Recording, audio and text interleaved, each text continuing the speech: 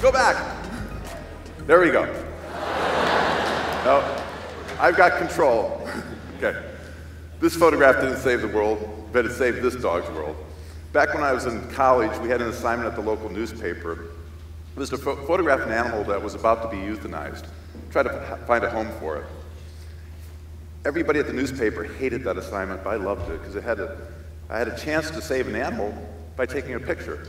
My animals always got saved, and that's when I realized that pictures have power. When I was a kid, you either dreamed of being an astronaut or a photographer for National Geographic. Back then, you had a better chance of being an astronaut because Geographic hadn't hired a new photographer in over a decade.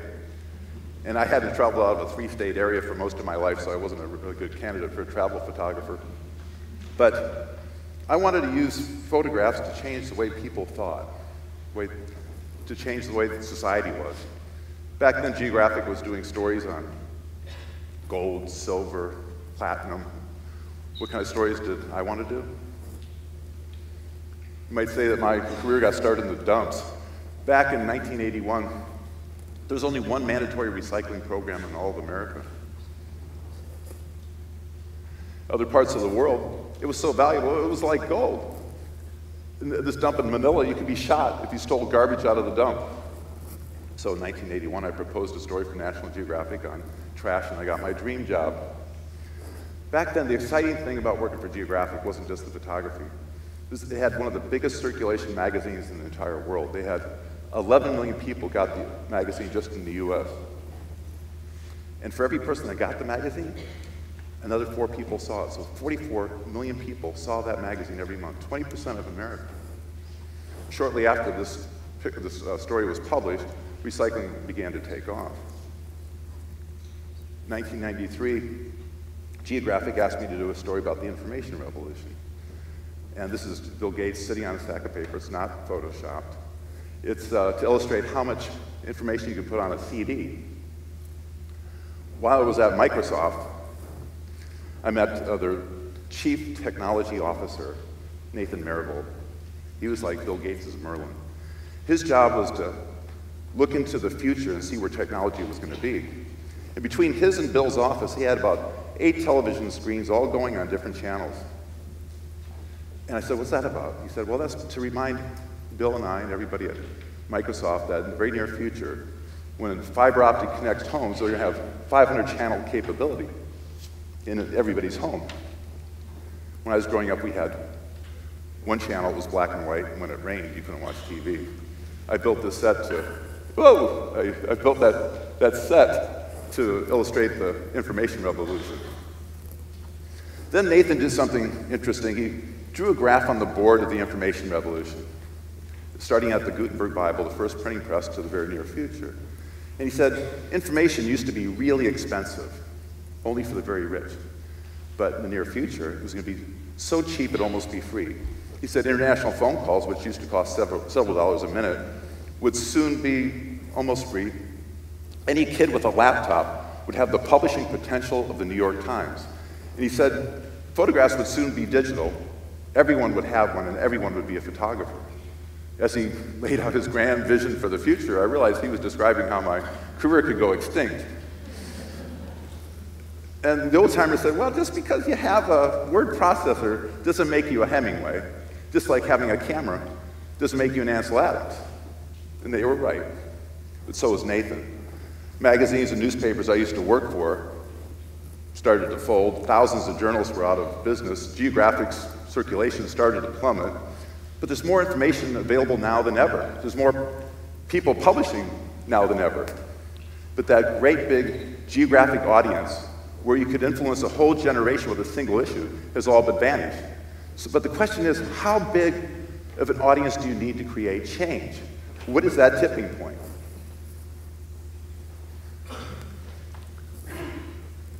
Turns out it's only 10%.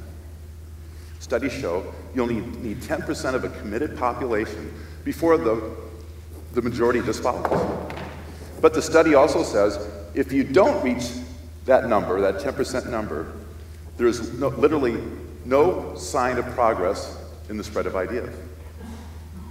And it went on further to say that If you don't reach that size audience, it would literally take the same amount of time comparable to the age of the universe for that size group to reach the majority. Now, I like immediate gratification, so I called up this professor and I said, what's with 10%? Why not 7? Why not 9? Why not 19%? And he says,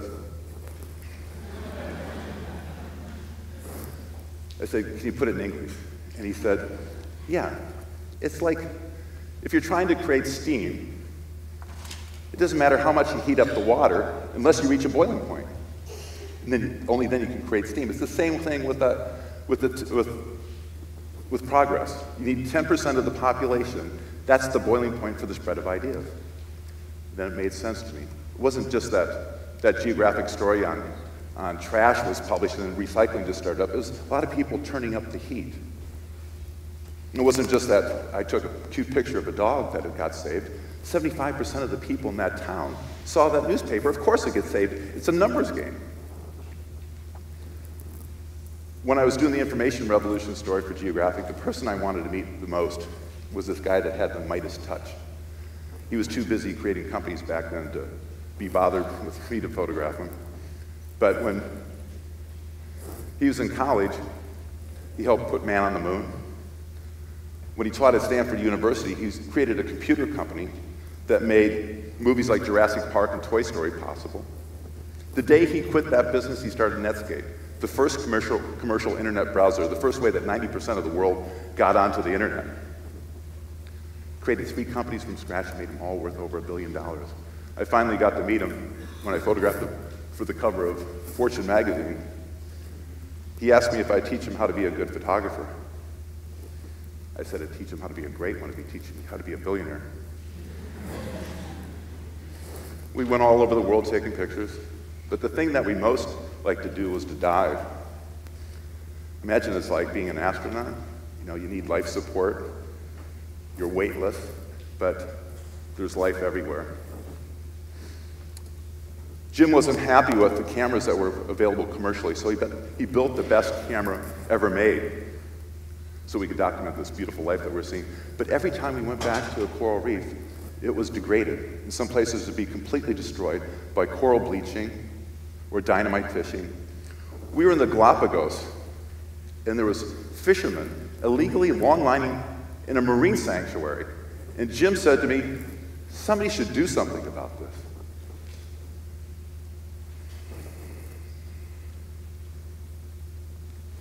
We all have those times in our life where we don't speak up. For whatever reason, we're scared, we don't get heard, we don't say what we need to at the right time. Well, back when I was doing that trash cover for National Geographic, I was supposed to meet the artist at a flea market. He was going to turn some junk into art. And he hadn't showed up yet. But this pickup truck pulls out right in front of me in this crowd, and it's busy. And he's driving through. I could see him in the rearview mirror. I'm right behind him. He had these big mirrors so he could see a load behind him. And I could see he's looking straight ahead. He must have seen this family. There's all in a row holding hands. A daughter, a son, a mother, and a father. He must have seen them. He didn't. I didn't call out. They got crushed by the truck. I remember the kids still holding on to their parents' hands as they went under the wheels. I've never forgiven myself for that. Why was I too afraid to call out and scream in a crowd when I saw danger? So Jim says to me, somebody should do something about what's going on in the oceans. And I said, how about you and I? He said, what do you mean? I said, we'll make movies about the oceans. So we started this organization called the Oceanic Preservation Society, OPS. I quit my job. We had t-shirts made up with our humble mission statement. And I was, people thought I was crazy. I'm on vacation with our families, Jim and I, down in the Caribbean. We're on his boat. And on the boat comes another guest, Steven Spielberg, one of the most successful directors in the world, and I'm so excited to meet him. I said, Mr. Spielberg, do you have any advice for a first-time filmmaker? He goes, yes, never make a movie involving boats or animals. The first movie that Jim and I made is called The Cove. If you haven't seen it, it involved a lot of boats and animals. Japanese fishermen scare dolphins into a secret cove, and there they kill them, they eat them. The mayor of the town forced children at schools to eat the toxic dolphin meat. And the survivors, they sold to the captive dolphin industry, like the SeaWorlds of the world. It's a horror movie like Jaws, except in our movie, people are the monsters and it's real. I'm going to show you a clip from it.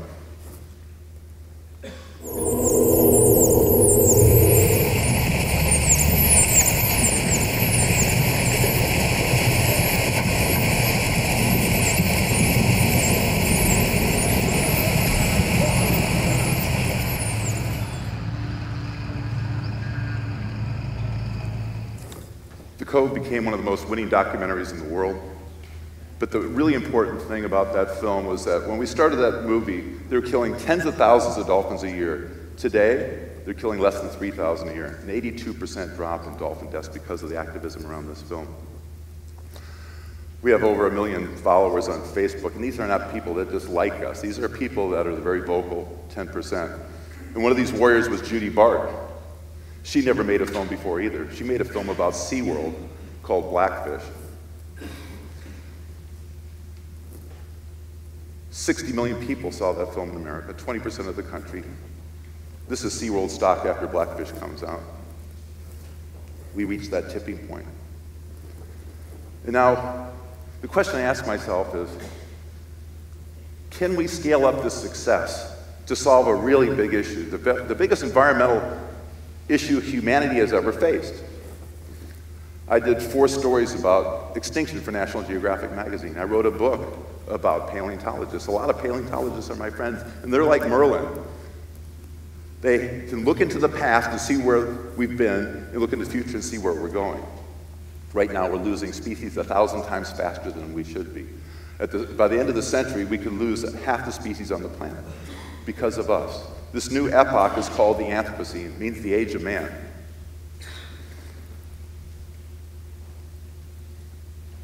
What's causing it? The burning of fossil fuels is not just causing global warming, it's also acidifying the ocean, destroying those beautiful coral reefs that you saw earlier.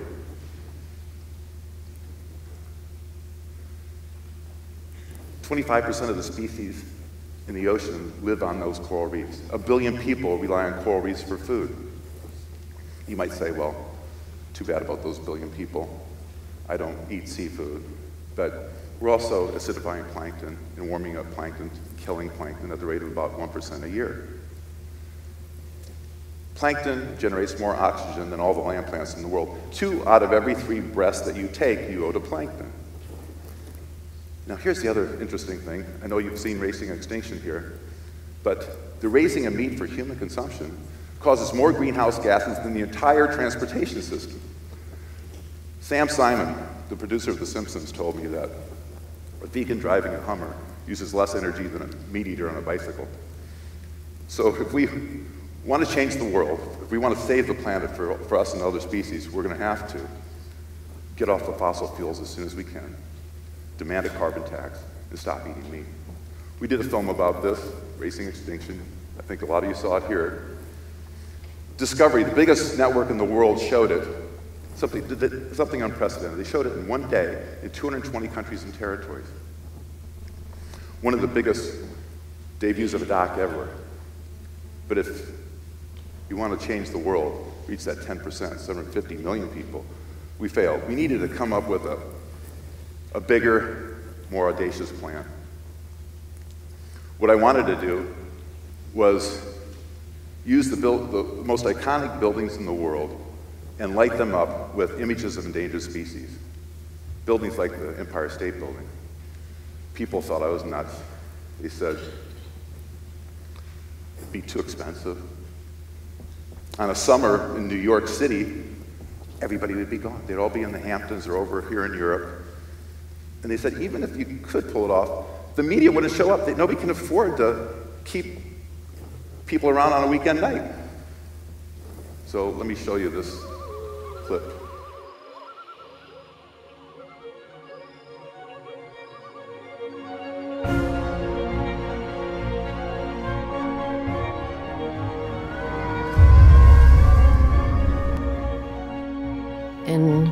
200 years, people will look back on this particular period and say to themselves, how did those people at that time just allow all these amazing creatures to vanish?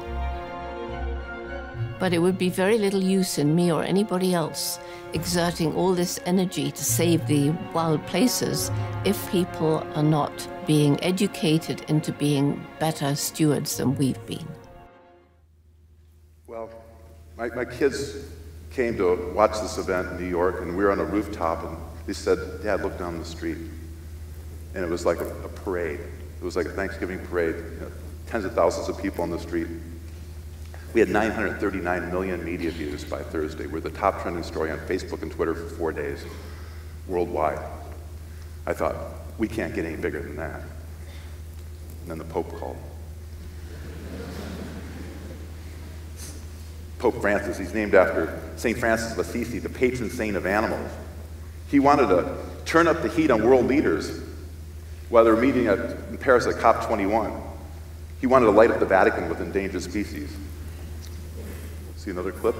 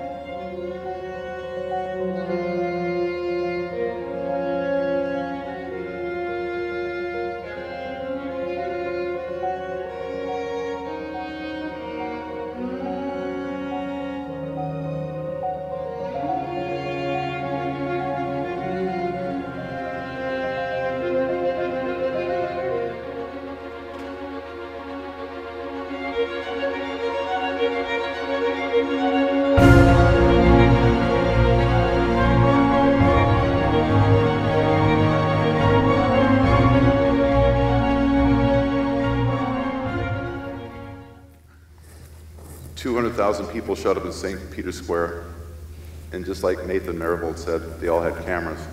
By the time that event was over, we had 4.4 billion media views. Now, any advertiser will tell you that you can't just do it once or twice. You have to do an advertising event 7 or 8 times before people will get your message, buy your product, or adopt your idea. We have plans to do this all over the world. But we name our own species Homo sapiens. It means the wise ones. But we are pretty incredible sometimes. We've put a person on the moon, a lot of people on the moon. We've created vast global communication networks. We've created virtual worlds, but the real world needs us to live up to our names. We're one step away from greatness. We're the greatest disaster in the last 65 million years. It's time for all of us to use our voice, demand that we get off fossil fuels as soon as we can, demand a carbon tax, and stop eating meat.